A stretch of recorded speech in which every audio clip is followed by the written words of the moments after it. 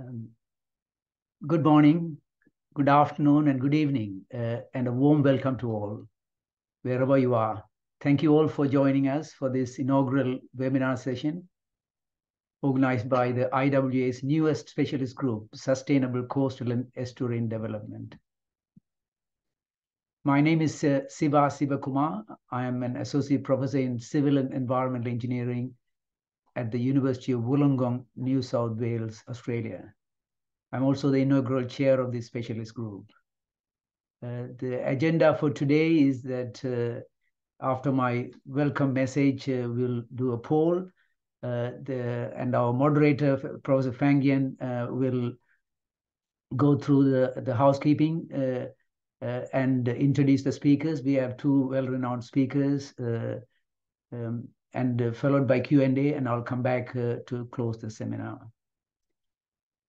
Some of you may be aware that we are previously the International Association for Coastal Reservoir Research for the last 6 years, and has now become the IWA Specialist Group on Sustainable Coastal and Estuarine Development. And this happened in March this year. There are over 32 mega cities in the world which have a population more than 10 million.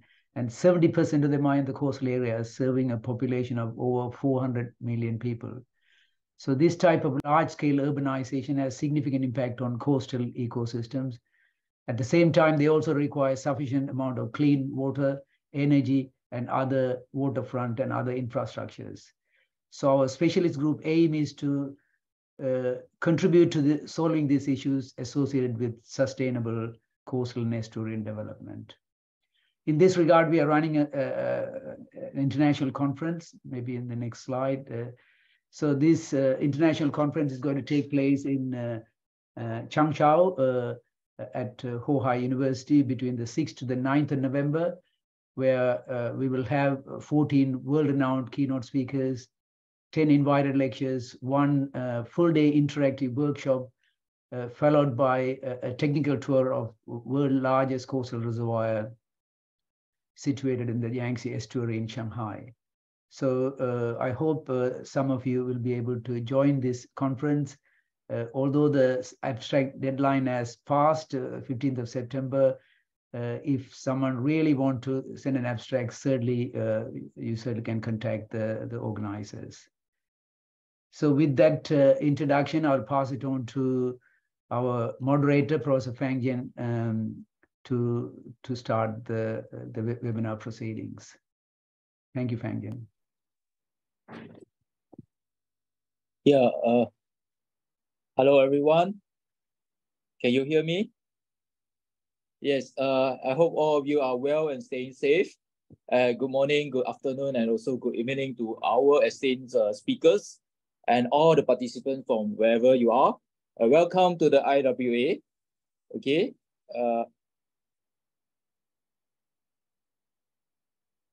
IWA Specialist Group webinars for today.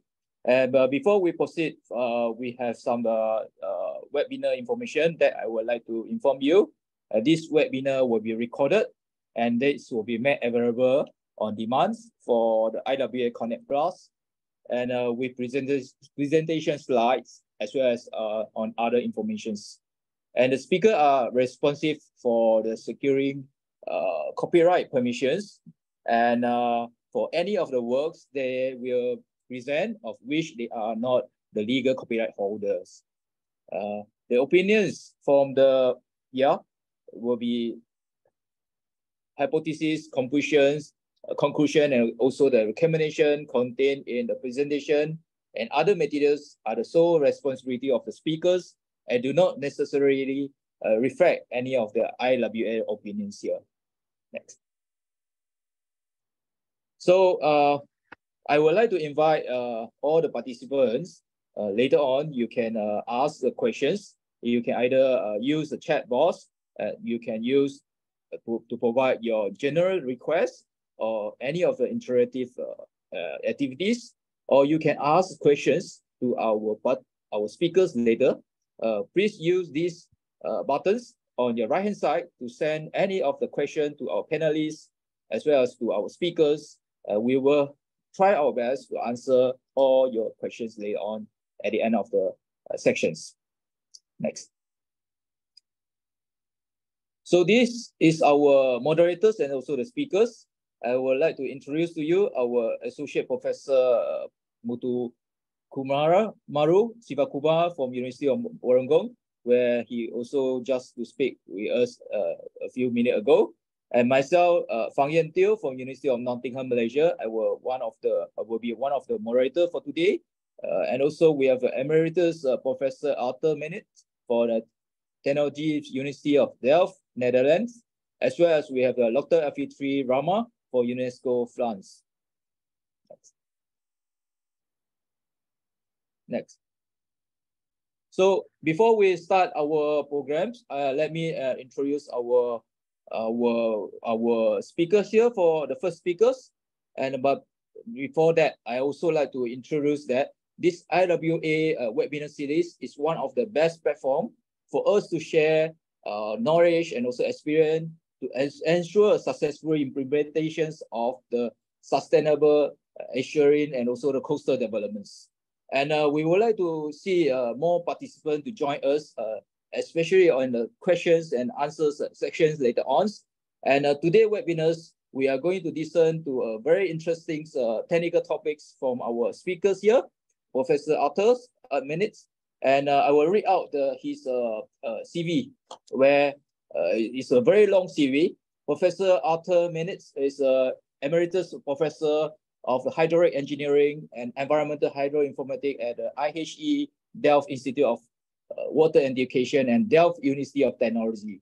He received his Master of Science degree in Civil Engineering from Delft University back in 1976, which is quite a long time ago, and science degree in hydrodynamics and coastal engineering from Massachusetts Institute of Technologies in 1980s. He was employed at Delft Hydraulics and also as well as IHE Delft since quite some time, more than 30 years. And he worked in the various fields of river, coastal, and offshore engineering and became directors of strategic research and development at Delft University in 1995. At IHE Delft, he served as a professor of environmental hydroinformatics in 1997, as well as a chair professor of the hydraulic engineering and river basin development groups in 2010.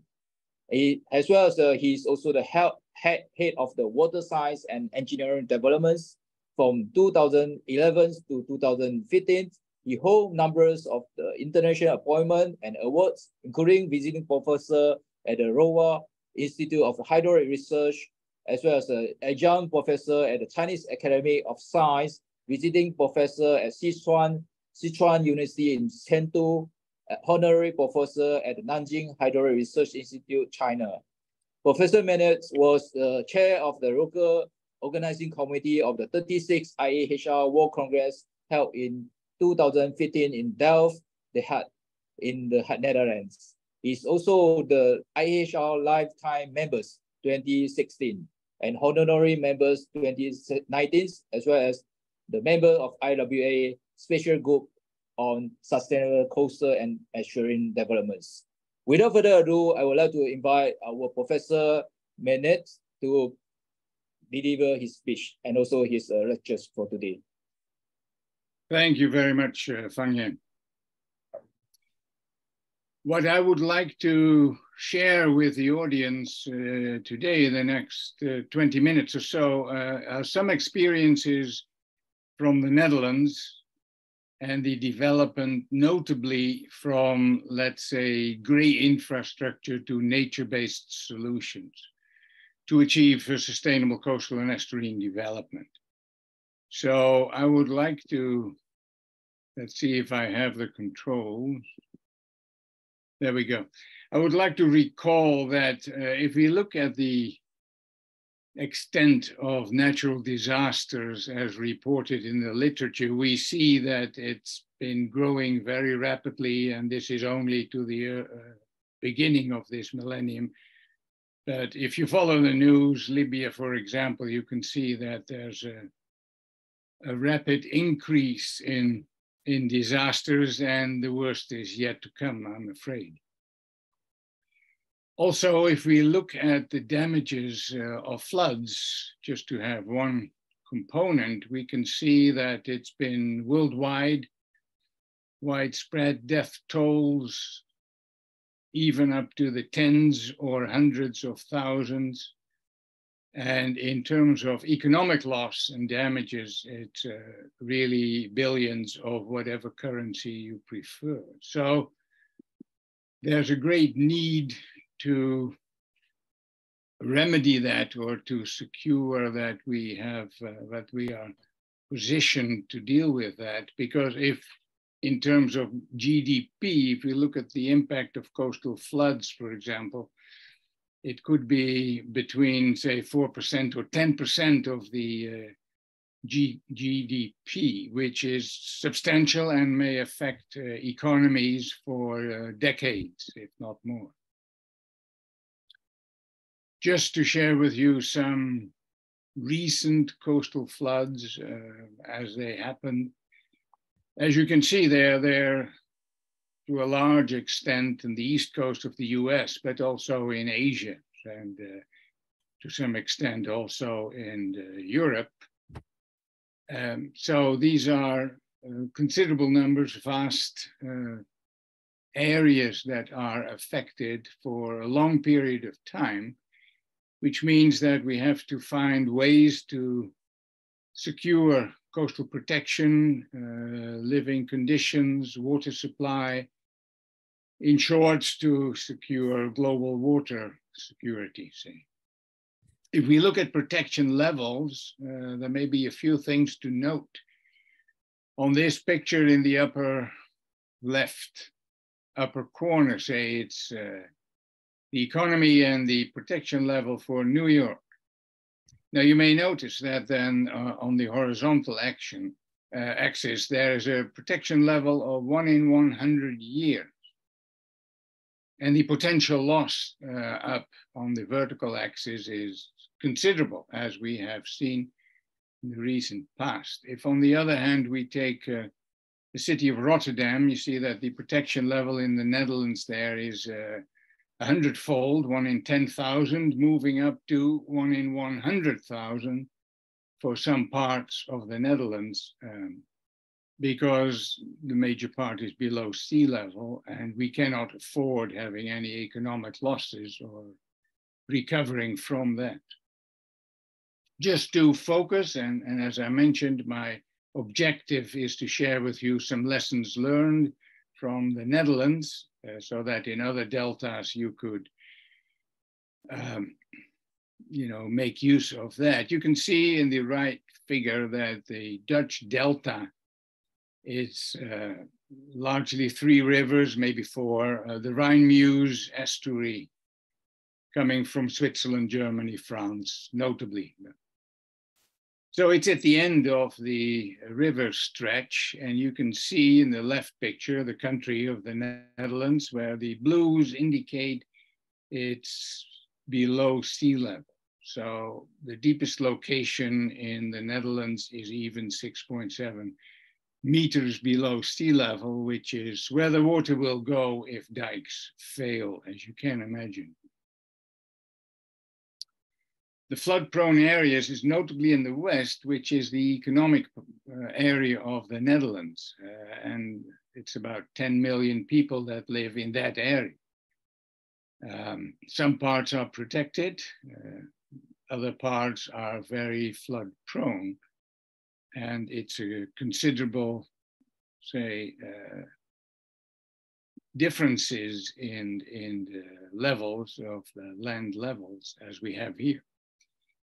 It's not only that it always was like that, it's not, but I will not elaborate too much on that, but you should realize that if you develop coastal reservoirs or polders, the land is likely to subside, notably if it's a peaty soil. If it's sandy soil, it may stay, but peaty soil. So in the 4 centuries that the Netherlands has been developed and developing polder, notably in the west, Some of these polders over 400 years have been lowering the ground level for 4 meters, so roughly a meter per century, 4 meters below what it was in the past. And that goes on in other parts of the world as well. Let's say Jakarta, for example. If you pump groundwater, you will pump yourself to the bottom.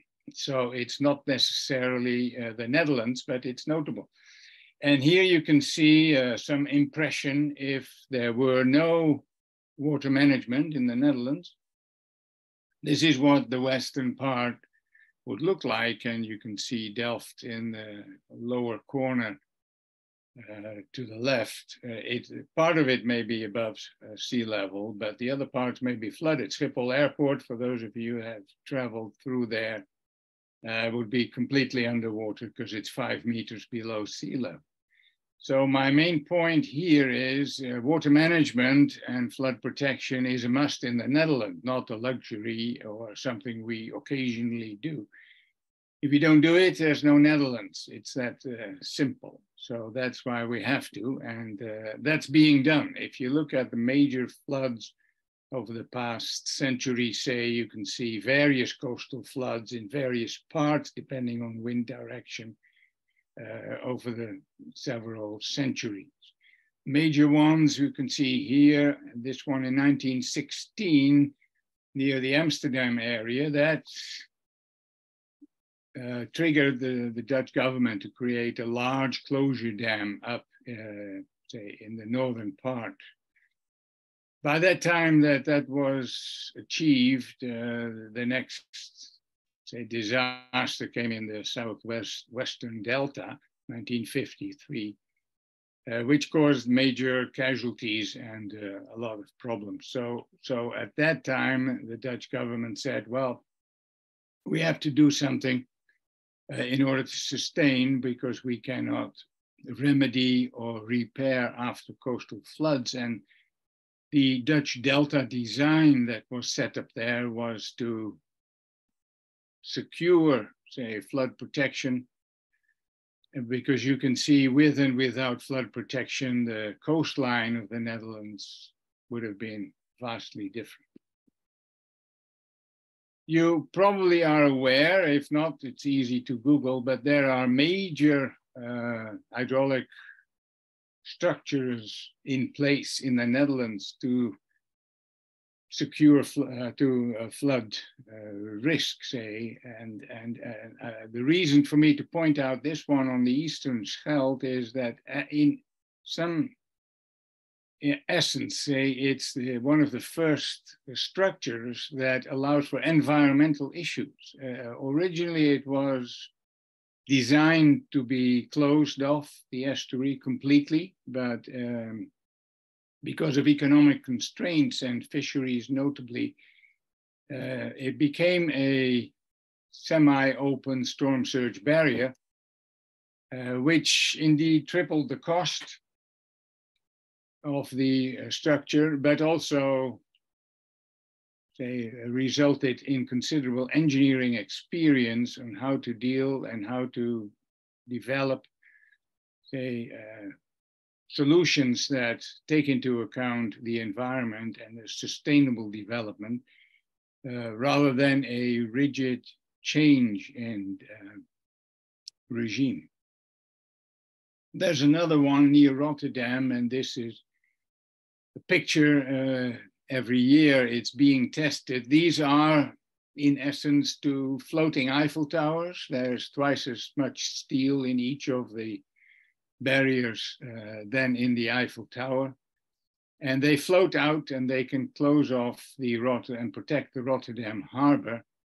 And now these, of course, are major engineering works and what the Netherlands are famous for, but it's not the motto of my presentation. My motto is that perspectives are changing on coastal reservoirs and delta development. Right? So just to have some highlights,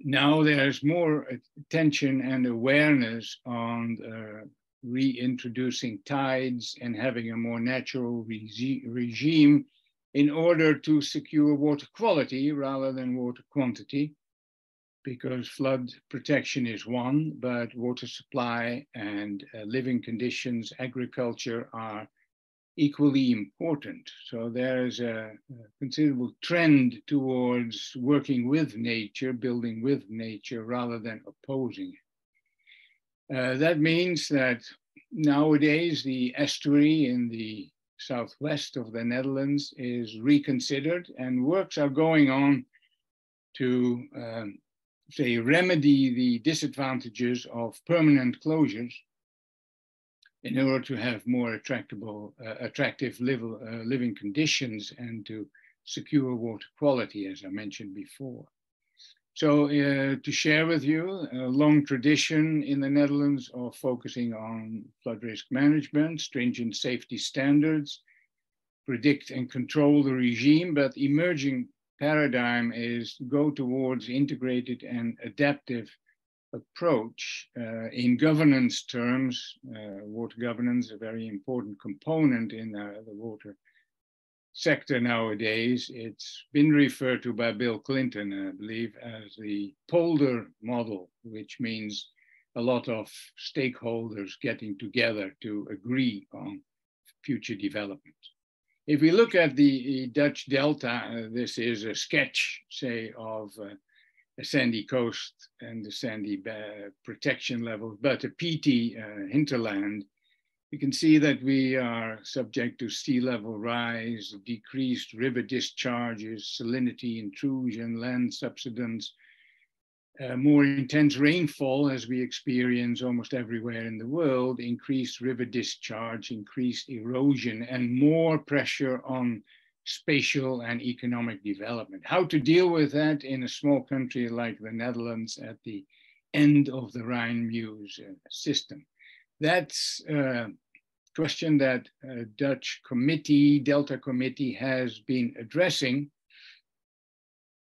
And in essence, the question is, should we leave or should we stay? And at what cost? I would say that this is also in the Netherlands a new trend of thinking. It's not post-disaster, remedy the effects, but anticipating future changes and anticipating scenarios and looking at the sustainability of the coastal and estuarine area in the Netherlands, which is the motto of the IWA Specialist Group. Living with water, working with water was the title of the report by this committee, and it looked at various parts of the Netherlands and had a longer term perspective, half a century, a whole century, the end of next century. What can we expect in case of sea level rise? 1 meter we can deal with, 5 meters may be difficult, 10 meters we have to change urban planning and change the country's topography, if you like. So recreating the estuary towards a more natural, more nature-based way is ongoing as we speak. It's not urgent, but it's necessary to anticipate. The same is with the sustainability of the coastal reservoirs in the center part of the Netherlands, the Lake IJssel. How much water can be stored there for dry periods, which is definitely one of the effects that we are experiencing also some part of this summer, but certainly last summer. How to secure water supply in case of droughts is really being investigated in great detail by Dutch research institutes and government agencies. So flood control, I would say, from hard closures to more open structures, land reclamation, not necessarily only for agriculture, but also for urbanization and nature development. Coastal reservoirs, reintroduction of islands for bird life and natural development. These are all ongoing things, and the same on priorities and operating rules to allow for saltwater intrusion. Having brackish areas is some development that is presently taking place for fish population, for safeguarding the natural environment. You can see here this picture just said that living with water requires new spatial concept or new concepts in spatial planning. You know, it's not trying to push it out, but trying to live with the water and make use of the water also for storage. Without going into much detail, my take-home message here would be you have to adapt and not manage in a master plan for the next 1,000 years or so. That's not a wise thing to do and not the right thing to do. But you have to identify pathways and tipping points and logical developments that could take place, avoid overinvestment, and combine with other agendas like redoing cities or urban maintenance and so on. If we take river discharges as an example, if we know that the peak flows will increase, we have to identify what is a threshold, what is a tipping point, and then work backwards from there to see how long does it take to remedy or to take measures. And this is decades rather than weeks, for example. And then at some point, decisions have to be taken in the Netherlands called delta decisions. They're taken by the House of Commons, by the government, investing in certain measures depending on the priorities. So these are all ways to not wait for the disaster to come, but anticipating and taking measures. In terms of economic values, you could say that rather than having large investments in a linear way for a long time, we would prefer to tailor the investments towards what is really needed, and then taking into account no regrets that need to be done. And that way it's economically feasible as well. This, by the way, is a trend that we see in flood research in the European Union on a wide basis, moving towards adaptive management, not master planning rigidly, but adaptive and taking into account some flexibility. And I would like to end with quoting Professor Huub Savernij, who had a keynote presentation in the Coastal Reservoirs conference some time ago, where he said, well, it's important if you do any designs in coastal reservoirs to introduce flexibility in the design, because design considerations may change in future, and you would like to be flexible to adapt to these changing conditions. So to paraphrase Hubert's message, my message would be work towards nature-based solutions for sustainable coastal and estuarine development. And that, Phang Yen, is pretty much my last slide. Thank you very much. Thank you very much for Professor Meynitz.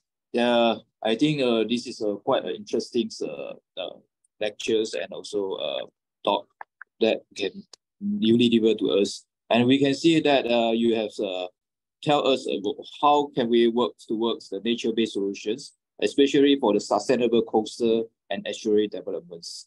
And I can see that we combine with your guides just now together with Professor Hubert's.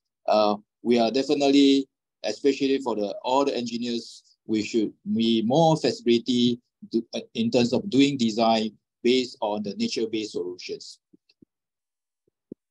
We are going for the second speaker.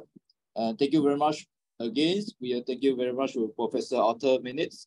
And we have the next speakers, which is Professor Rama F3.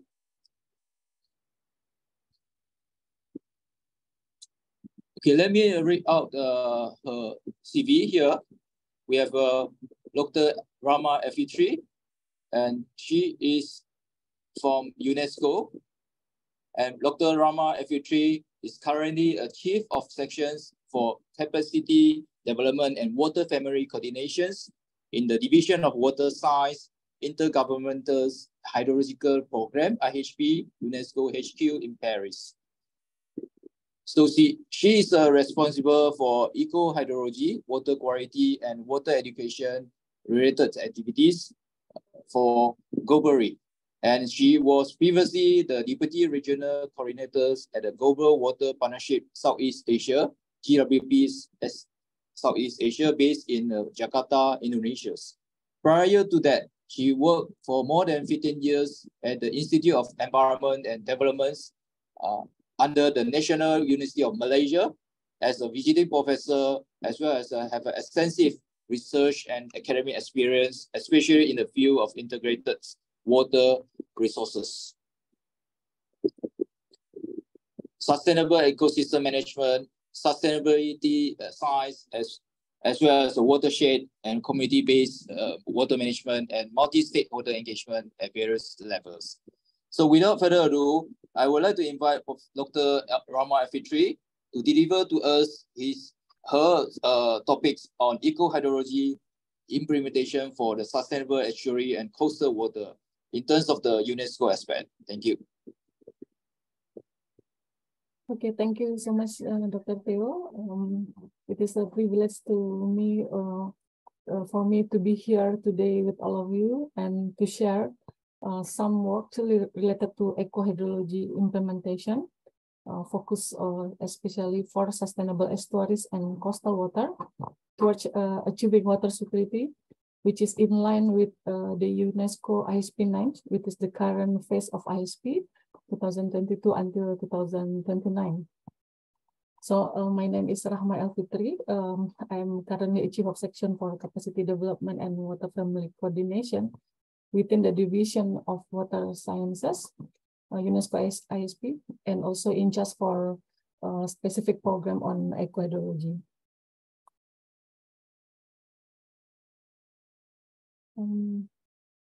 So to give you a little bit overview about UNESCO ISP, some of you know about this UNESCO intergovernmental hydrological programs, which actually starts since 1975, the ISP 1.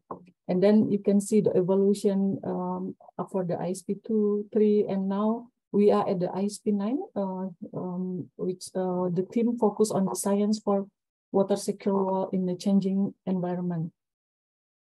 As we talk about eco-hydrology today, eco-hydrology is also have its evolution within the ISP phases, and we start our eco-hydrology approach since 1996, which is during the ISP 5, and then the evolutions of the ISP itself from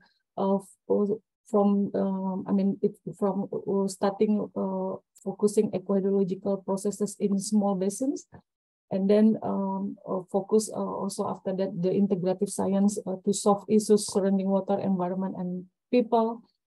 And again, for during the ISP 7, another focus of eco-hydrology, mostly on sustainability, which launching the eco-hydrological demonstration project at the time in various countries also.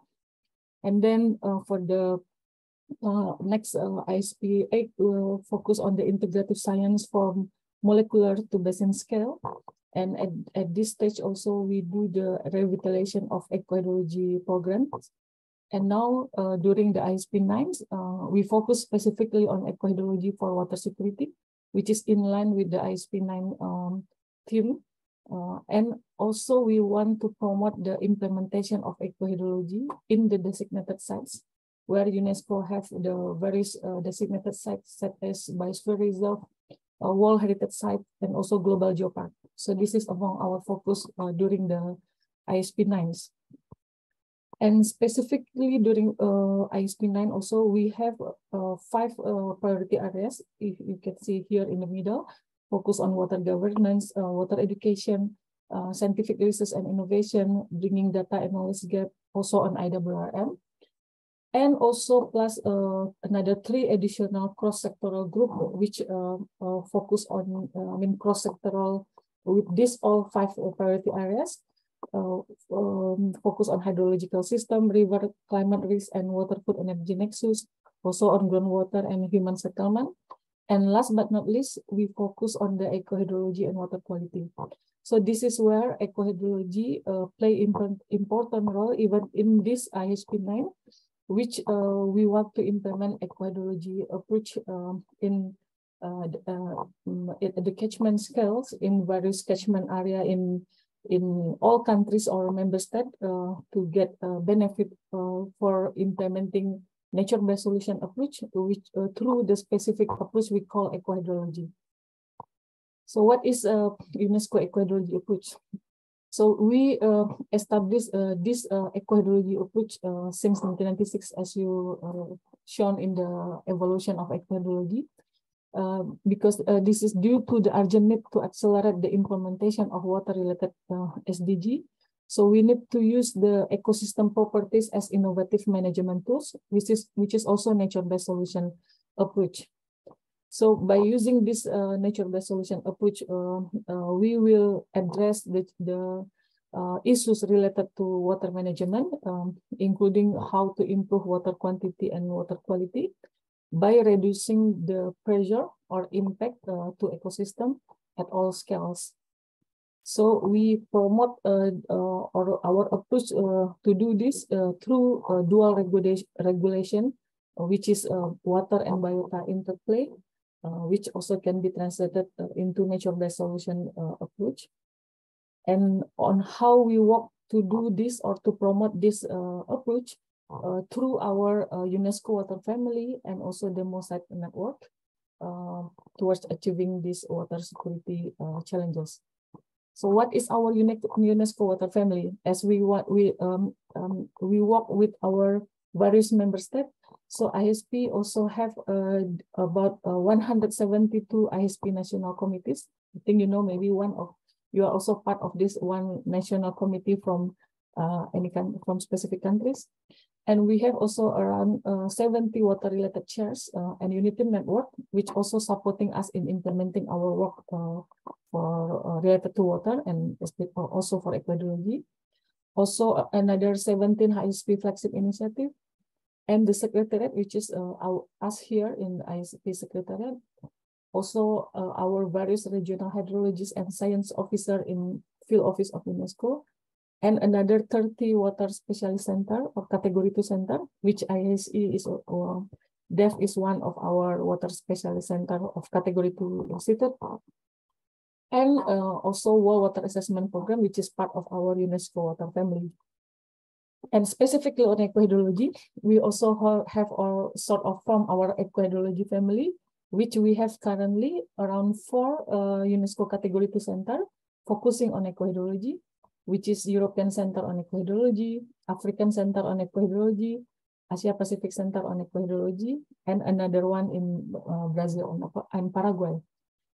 And then we also have our around 6 UNESCO chair, which based in universities in various countries, which focus on ecohydrology. So this is how we work together with this water family or ecohydrology family to help us to implement various approach in ecohydrology. So by definition, ecohydrology is the holistic approach of the analysis, understanding of processes and regulation, which is dual regulation of water and biota interplay. So we use this dual regulation between biota and hydrology, which is also scientific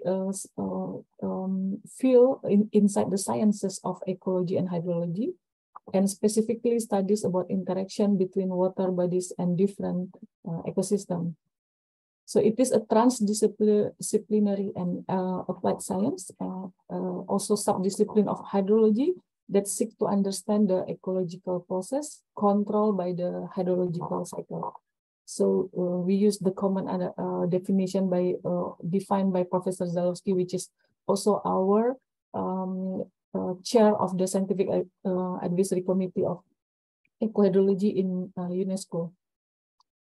And as the concept is, I mean, there is evolution of the ecohydrology itself. So the concept also the concept also evolved from only by dual regulation of biota and hydrology, But now we want to focus on the achievement to achieve the improvement on the 4 element, which is WBSR, to improve water.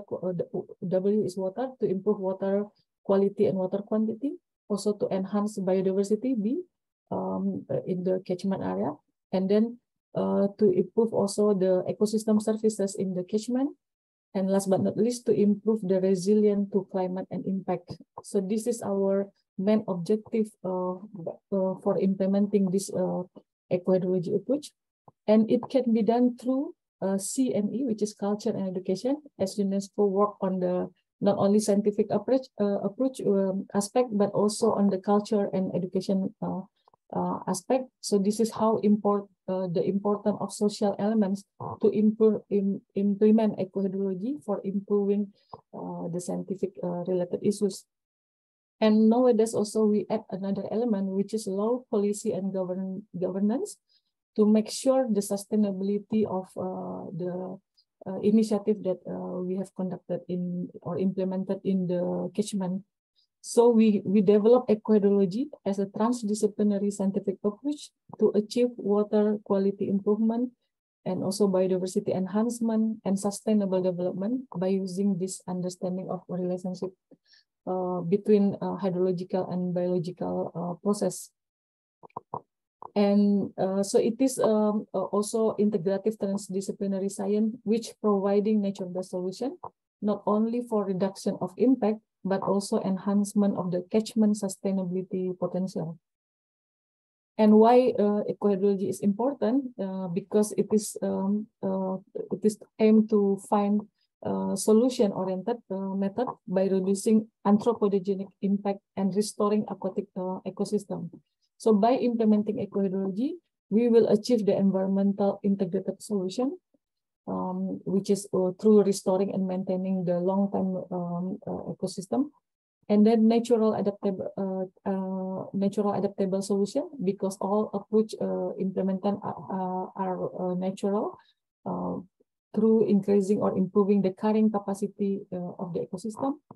Also, it will be long-term sustainable solution because it will create sustainable solution for water management, and also eco-friendly and low-cost solution because it is not as expensive as other method or concrete things or other things. So, and it will improve society connection with water bodies when we have beautiful or good nature or our ecosystem.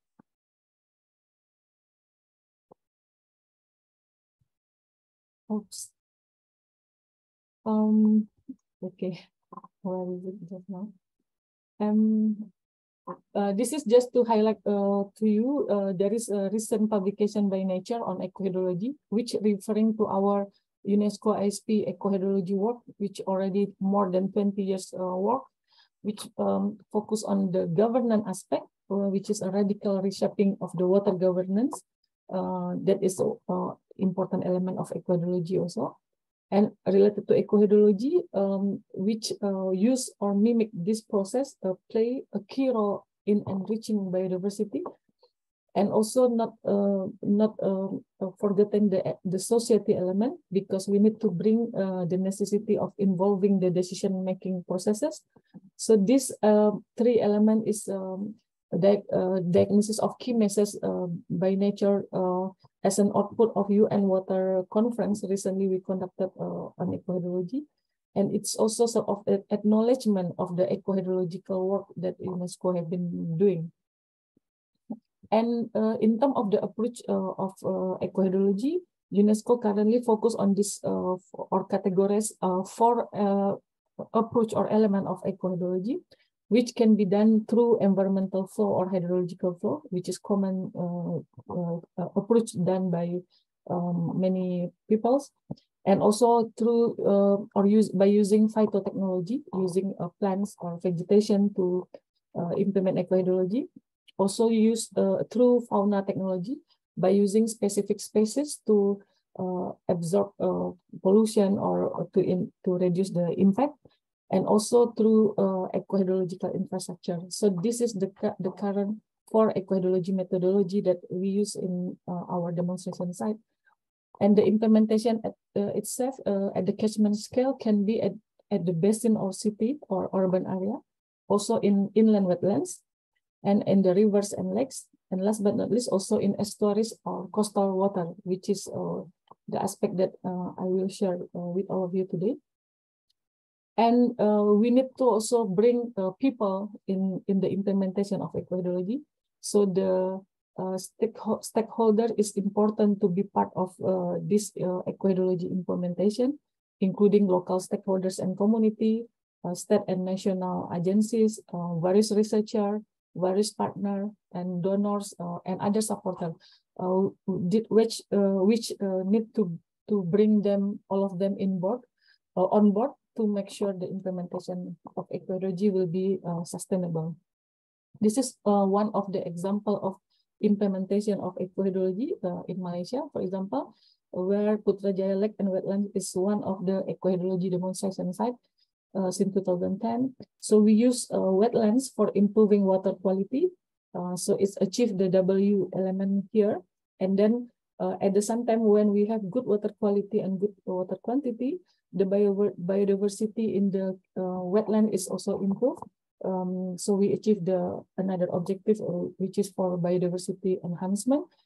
And when we get this beautiful water, good biodiversity, we also improve the ecosystem services in this area.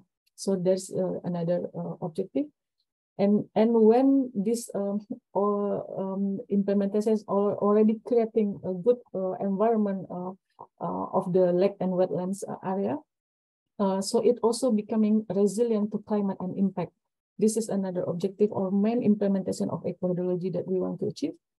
And the implementation also mixed through the culture and education, where in Putrajaya, Malaysia, we also have been conducted before this many or series of community participation and awareness program.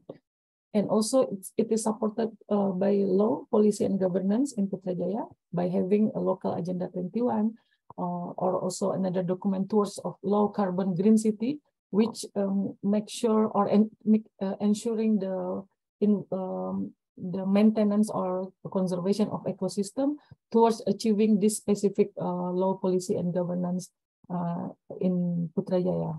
So it will improve the WBSR, CE and LPG, which is our main component elements for ecohydrology for sustainable water management in Putrajaya.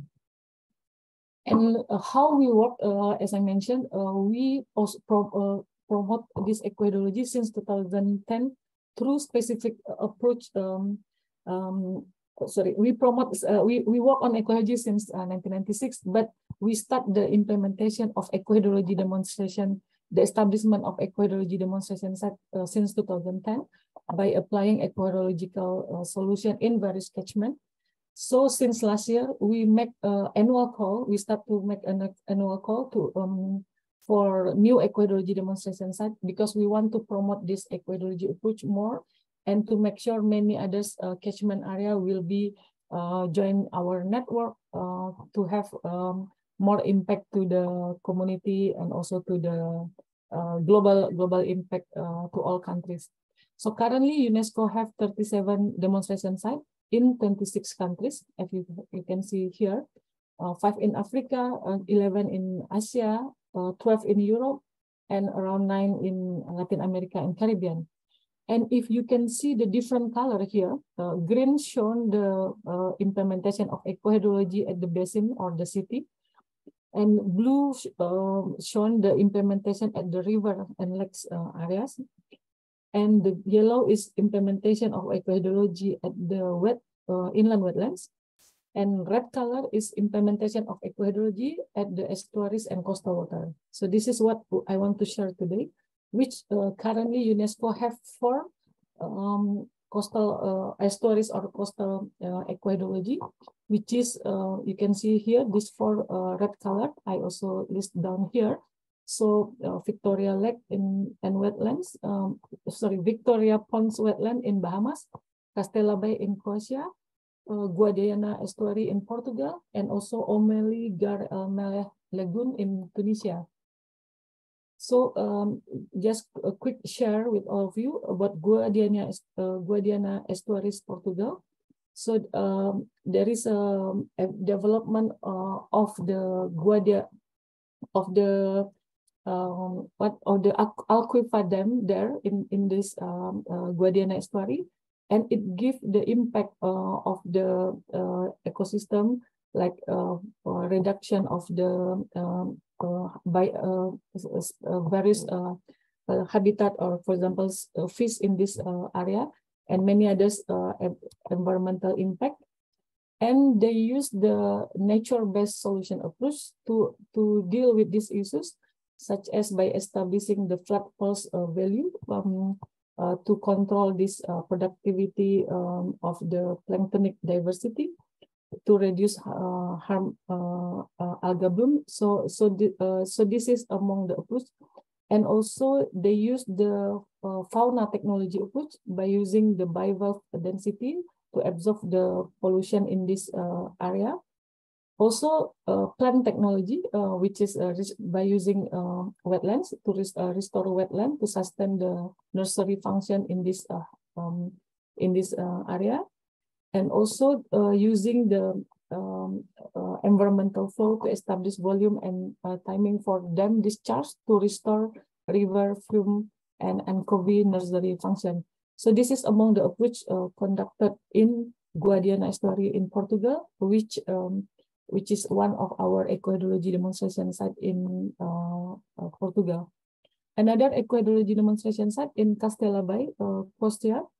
There is also many issues related to environmental in this Castela Bay, and they use implement specific project called integral project of Castela Bay protection, where they conducted the ecological project in this area, and it improved the protection and preservation of water quality in this area, also safe development of economy, and maintenance of improvement and achieve level of environmental protection.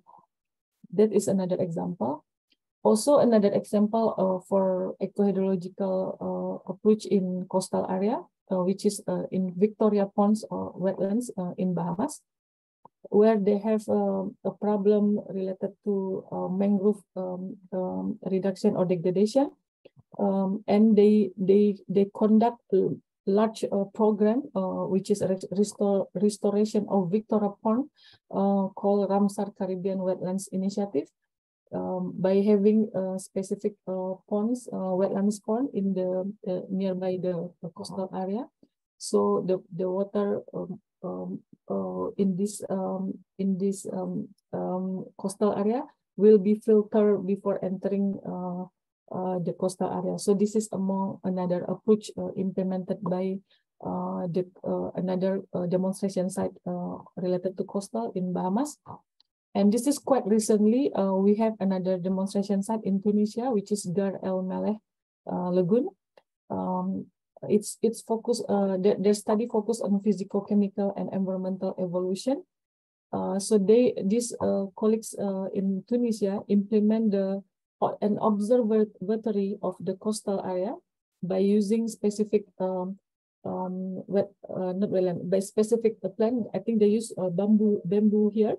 So the implementation of this OMRI observatory to reduce the impact that they have related to the ecosystem in this coastal areas also, by using natural approach, and it's already implemented, and it show good impact for the ecosystem and also freshwater restoration in this area. So this is among few good example for the ecohydrology demonstration site in coastal or estuaries areas in our, I mean, four countries. And as I mentioned earlier, UNESCO also promote the ecohydrology approach within UNESCO designated site, which is UNESCO Biosphere Reserve, UNESCO World Heritage Site, and UNESCO Global Geopark. So we are continuing this promoting, because we want to implement the good example of ecohydrology approach in these specific areas. And also we do the various promotion of the program, such as through various capacity building program like a workshop or trainings for improved water management related to equihydrology. So currently, at least since 2022 and 2023, we have been implemented around 26 equihydrology workshops around the world. And we focus on, we also promoting this ecohydrology approach in around 11 UNESCO designated sites in these countries. And for around 45 member states involved or get benefit through this implementation. And more than 100 experts participated or involved in these programs. And as you know, also UNESCO work on the promoting ecohydrology approach in all regions. So we have implementation in European and North America, and also in the Africa region, in the Latin America and Caribbean. Also quite recently in Asia Pacific, which we have our session in China, which I just came back last week from China. And we also promote the ecohydrology for youth. So we encourage youth participation to get involved with our program and to support our ecohydrology initiative through joining our Ecohydrology Emerging Professional Global Network, or APGN. And also another program for youths, which we have the master program on Erasmus Mundus in Applied Ecohydrology, which currently implementing in this 4 consortium of university in Portugal, in Belgium, in Germany, and also in Poland. So these 4 universities are joint of effort and supported by UNESCO ASP to implement Master of Erasmus Mundus, started in 2021 until now, which we will have the launching of the 3rd batch of this master program next 2 weeks in early October. So for those interested, especially youth or young people, you can also apply for this master on ecohydrology in this university. And as we promote our ecohydrology initiative, we launched the call of ecohydrology demonstration site, as I mentioned also earlier. So the deadline for this year is just finished because the call start from June until August. So for those of you who are interested, can join for next year call, which will be open in June. So welcome to join us, and I would like to encourage all of you also to establish the new ecohydrology demonstration site or promote the nature-based solution approach in your specific catchment areas. And if you're interested, also can explore new UNESCO water-related chairs and category 2 center on ecohydrology, and to strengthen the youth ecohydrology network, because we want to bring more youth in as part of our work. And welcome for further collaboration and partnership in all water-related activities. Thank you very much. Thank you very much, Dr. Rama FA3, with an interesting topic, especially on the topic on the eco-hydrology. And we have listened to our first speaker just now on the nature-based solutions, as well as the second speaker on the eco-hydrology. We have a complete set of the nature-based solutions, actually, for the sustainable coastal and estuarine developments. So we are now come to the Q&A discussion sections. I would like to open to everyone. If you have any questions, please raise your question in the chat box. As well as if you have any question you want to voice out, you can raise your hand. Then I can invite you to ask the questions. For this moment, maybe I will read out a few questions here from our chat box here. And we have also Professor Arthur have answered quite many of the questions offline, where I think all the participants, you can access to the Q&A chat box, and where that will be tell you about the questions and also the answer. So I will read out one of the questions here from one of the participants, from Mohammad Zain. How do we foresee some of the nature-based solution long-term impact on the sustainability on carbon footprints? For example, seaweed farming as a nature-based solution is good to contribute towards sustainability and reducing carbonizations for the short terms, but it is also reverse long-term impacts. Is there any guideline about what to choose and what not in the nature-based solutions? Maybe I would like to invite our speakers, any one of you, if you would like to answer these questions here. Well, I'm happy to address that, Fang Yen, if I may. It's obvious that there's no universal answer like we should do this and not that and the other thing. These are items to investigate and they require studies, depends on the local conditions. But in general, I think the importance of nature-based solutions is to take the natural developments into account in your engineering design.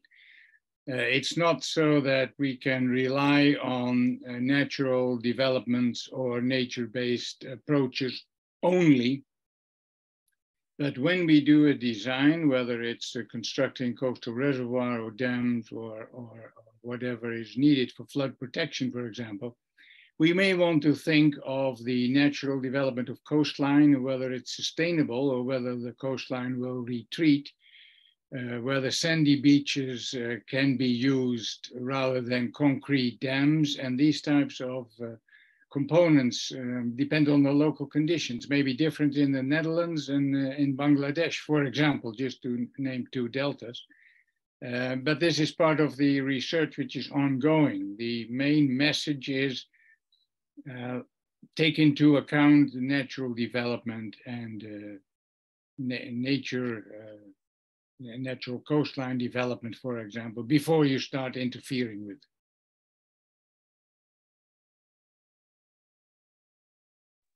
That's great, Professor Arthur Madid. And okay, we have any other questions from the participants here?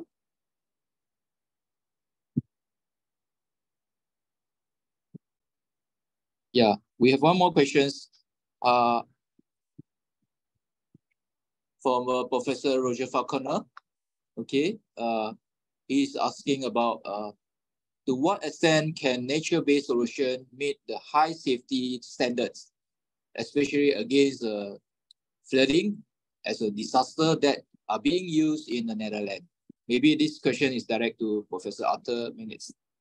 Sure, that's a very important question. The short answer is it cannot just by itself. There's no way that, say, extreme events can be remedied by nature-based solutions only. So it's absolutely necessary to develop engineering ways, whether it's storm surge barriers or closure dams or whatever, because that's needed to provide the safety levels that are required in the Netherlands. So the way and the challenge is to develop that in such a way that it's under non-extreme conditions, also securing the water quality issues and the living conditions, I would say, so it's a blend, I would say. The challenge is to find an engineering blend between safety and the environment. That would be my answer there. Thank you very much, Arthur.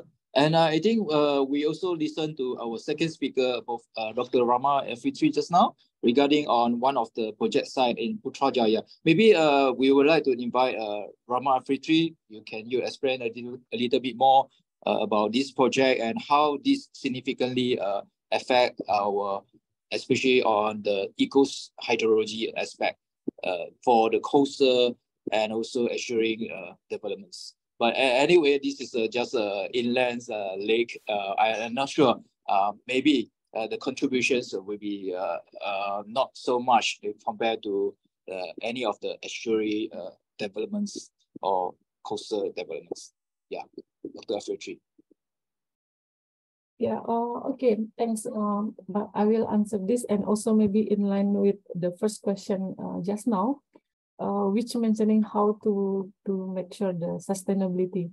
This is actually why we introduced the ecohydrology approach. It is not just a nature-based solution approach, but we call it as advanced nature-based solution, because in order to get this ecohydrology implementation, we need to also restore the water, and also the advancement of the ecosystem in this area. So and by using ecohydrology approach, we also blend it with that's why we call it also transdisciplinary approach, because we also implement or bring social elements there, which is people, to make sure the participation of various other elements, which is culture and education, and also law, policy, and governance. Because by having these all elements in place, then we can make sure or ensuring this sustainability. By only if only implementing one elements of nature-based solution, we cannot sustain this initiative. So there is many other aspects that we need to take into consideration to make sure the sustainability. So it is similarly like the case in Putrajaya that I mentioned and which I share with all of you. This all element is took into account. This element of the improving this. They also use wetland for the for improving the water quality in this in the lake. And even though it is not really coastal, it is not coastal ecosystem, but they inside Putrajaya they have also similar approach by having the wetland vegetation. And when there is a flood, for example, they also receiving the impact of flood, which affected the ecosystem services there. But it's shown that by implementing this, by using this specific wetlands to this wetland can also functioning not only to absorb water pollution, not only to absorb pollutant, but also function as a mitigation of the flood in this area, in this wetland area. So similar approach by if we use these wetlands in others coastal area, it can be functioning similarly. But of course, we need to study others environmental condition and to get this good benefit, and to study also the quantification of this specific ecosystem that we need. Thank you very much, Dr. Alfitri. I totally agree with you. To manage a water system, ecosystem, we should manage from the top of the hill until the sea. Where today's topic, we are not only focusing on the sustainable of the coastal and estuary developments, but we are also looking at the nature-based solutions and as well as the eco-hydrology aspect, where that will be the best. We can look out from the upstream of the rivers until the sea, which is the downstream. And we have one more question from our participant here. Oh, it seems Professor Arthur have answered the question offline. But anyway, we have a few questions in the list now. One of the questions is are nature-based solutions also applicable in the urban environments? Maybe and either of you can answer these questions. I'm ready to take that up from Yen. Strictly speaking, of course, nature-based solutions in an urban environment, man-made environment, is a bit of a contradiction. Then again, as with coastal protection or estuarine development, it's possible to have a pleasant living conditions or secure that in urban environment, yet having the safety measures in place. Let me just mention some possibilities that are being used in the Netherlands or Hong Kong, others. That is making use of temporary storage, for example, parking garage or sub-parking garage reservoirs underground that you don't notice, but that can store excessive pluvial say, disasters before being released onto the river or out to the sea or back for reuse again. In Rotterdam, for example, there are some parts that look like parks. They're very pleasant. People can play during summer days. But in essence, in case of extreme events, it can serve as a temporary storage.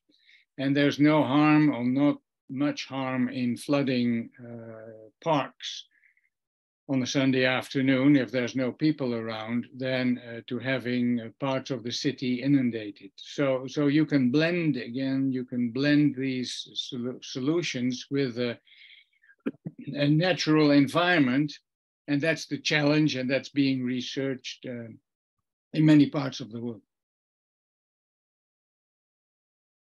Yeah, yes. Definitely, I think Professor Arthur, I agree with you, and this is a good answer. Elfie, do you want to answer? Yes, I can also answer add on additional input of this question for this question. As you seen also in my presentation, there is a map of the aquahydrology demonstration site. In fact, we have one of the category of the catchment implementation in the city or basin catchment, and some of them are also urban areas. And of course, this when we implement ecohydrology in the urban catchment, it become the big scale of implementation. It's not the small scale or pilot project.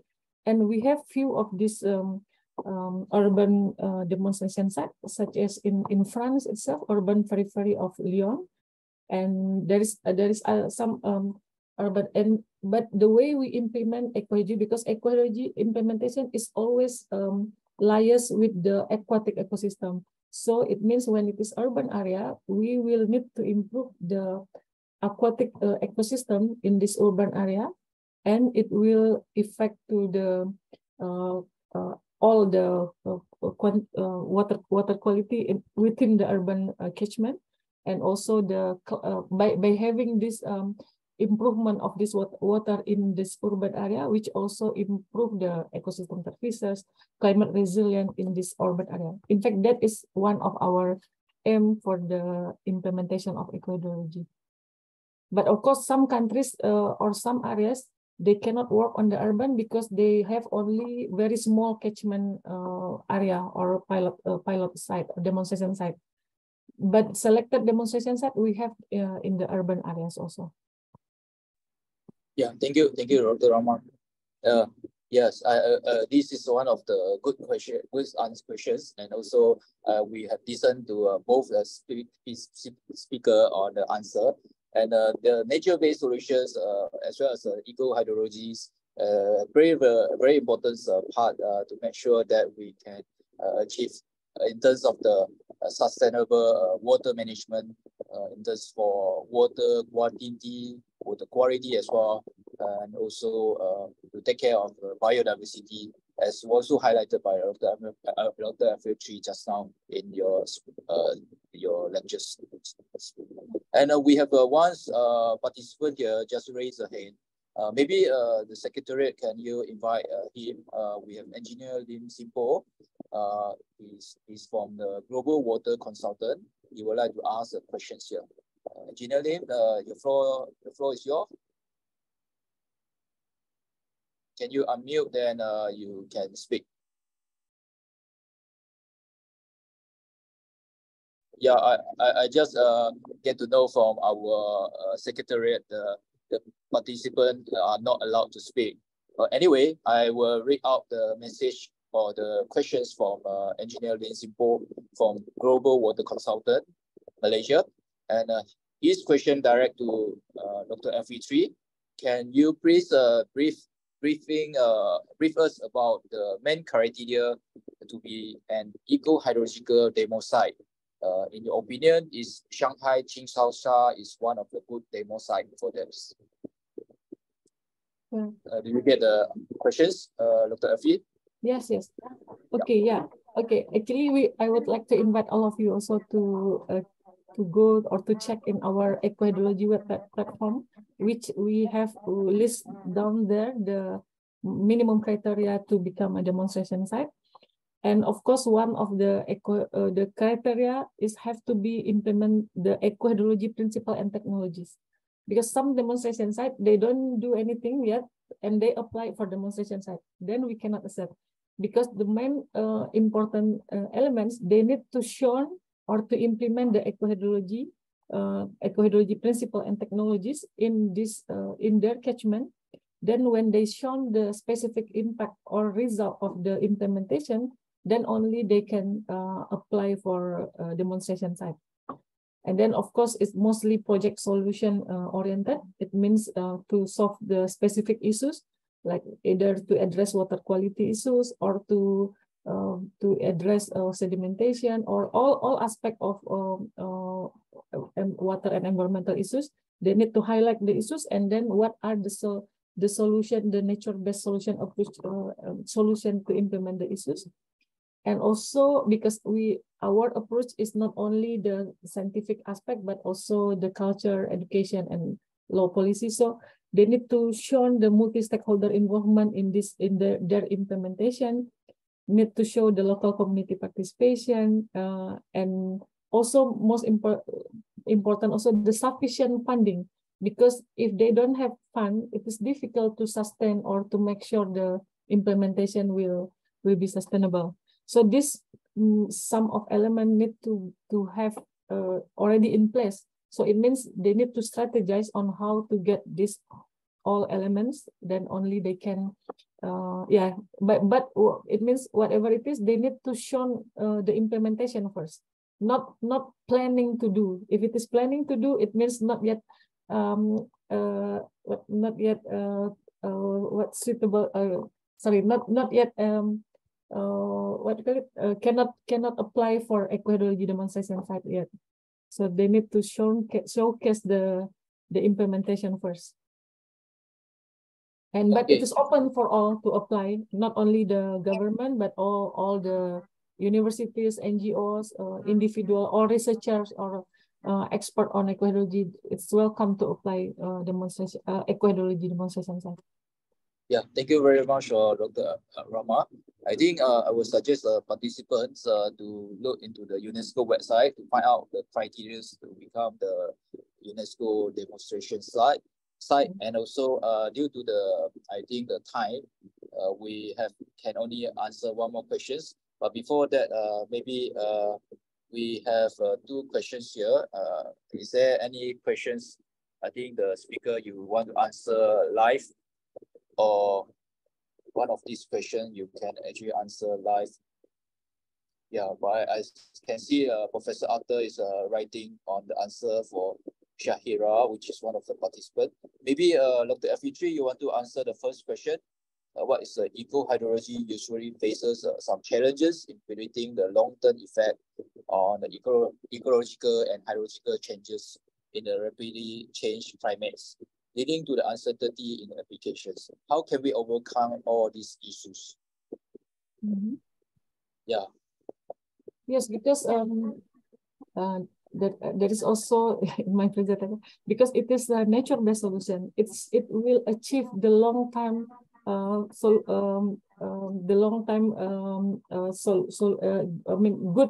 good environmental condition for the long time, because it is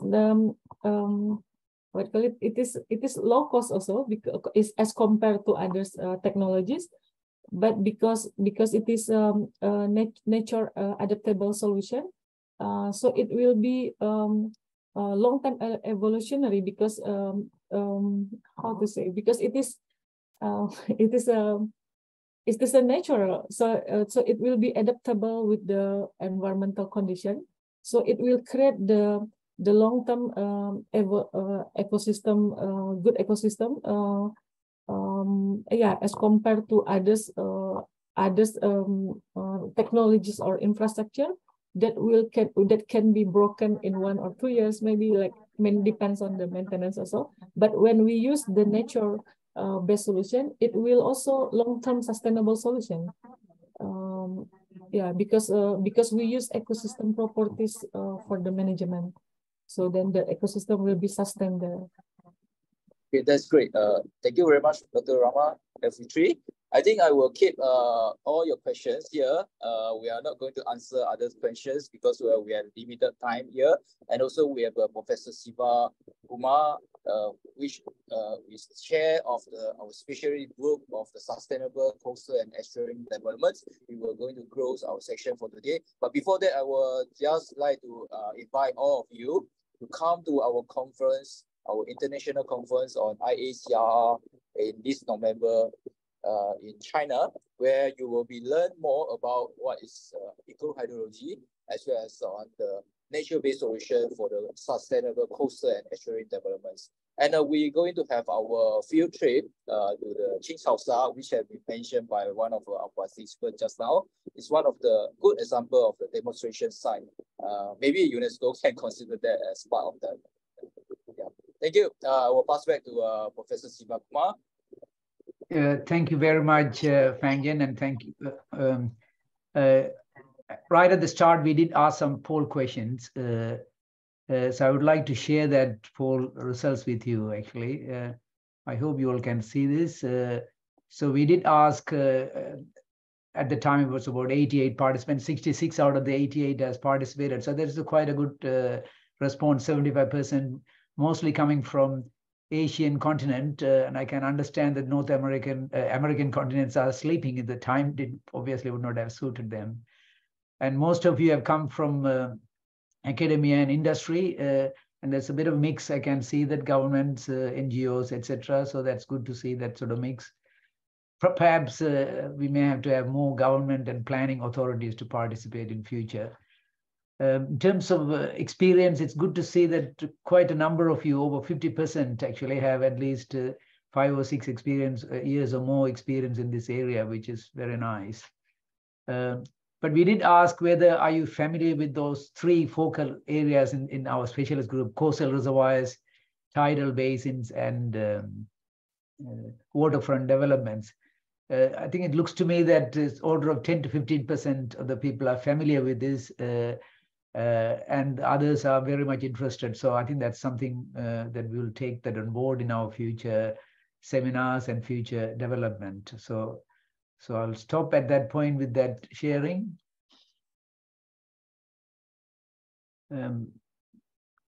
Okay, so I'm unable to advance the slides. Okay. So I like to quickly run down some of the upcoming IWA events, webinars and events. And the first one is this very unique, I would say, for IWA. It's the first IWA non-sewered sanitation conference. And as you all know, many cities and country towns and etc., there are many non-sewered areas. So this would be very interesting. This is going to happen on the 15th of October. It's I'm assuming this is a webinar. The next one is Fang Yen has mentioned that I have also put this slide at the start. It's our conference. It's going to take place between 6th to the 9th of November in Changsha City at near Hohai University's new campus. And I hope some of you will be able to join us for this very important event. And the next one is further down in November. There's an IWA Digital Water Summit in Bilbao in Spain. So I think this is another very important event for IWA as we go through a whole range of digital. We live in digital environment, I guess. So Digital Water Summit would be an exciting one to attend. And then finally, I would like to also talk about the Water Development Congress and Exhibition. It's in Kigali in Rwanda, and that's between 10th to the 14th of December 23. So we have nearly come to the end of our webinar. I want to thank again our world-renowned 2 speakers, Professor Adam Innet and Dr. Rama Elfitri. I'd like to thank our moderator, Professor Fang Yen Teo, and also the IWA team who has been, particularly with Erin Jordan and others who have really took some time to make sure that these type of events are running very smoothly. And lastly, certainly not the least, that all the audience who have just stayed till the end of the session. So thank you very much, and we hope to see you all soon in a next webinar or in a conference. And I will say in, oh yeah, so there is some more. Okay, so this is joining network. So for example, you can become a member of our network by using this code, and there's a special discount which is applicable to till 31st of December. And finally, thank you very much for all participants and attendees. Thank you.